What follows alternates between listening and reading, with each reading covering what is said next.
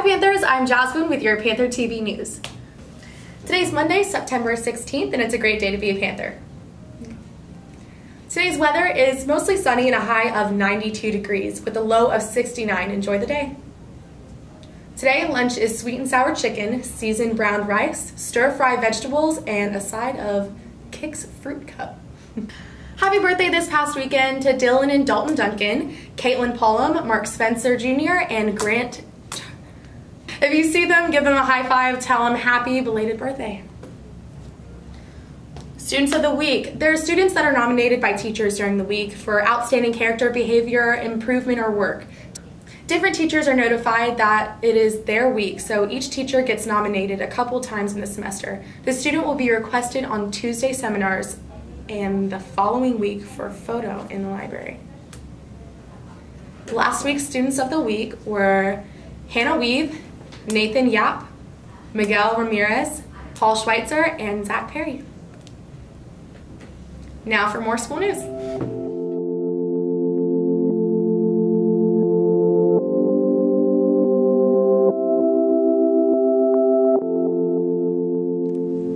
Hello Panthers, I am Josie. And I'm Linnea. Today, golf goes to Pratt and JV football is at Hoisington.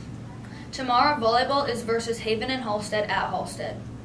Friday afternoon, some of the PantherTV students participated in a video and news competition. Way to go, Panthers.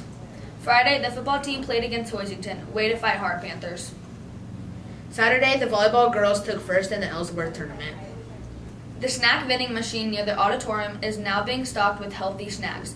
All items are $1, and the machine only accepts dollar bills. Stop by for a healthy snack in between classes. Students, please do not park in the handicapped parking stalls. They are marked by either a sign or yellow painting in the stall, or both. Okay. Teachers, students, and faculty, to get your event featured on the news, email us at panthertv@usd309ks.org. This helps us do more accurate and better reporting of things going on in the school. Have a great day, Panthers.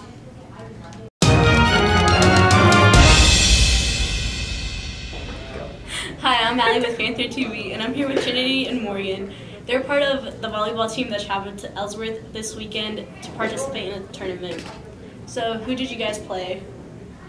We played Central Plains, Ellenwood, Ellsworth, Sacred Heart, who was and Republic County.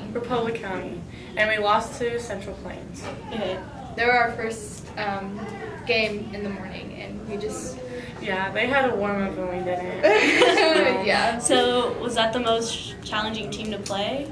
I just think we weren't really, there. It was probably the longest game. It was. The longest game, because it was 29 to 27. Yeah, we came close to them every time, or both times we played them.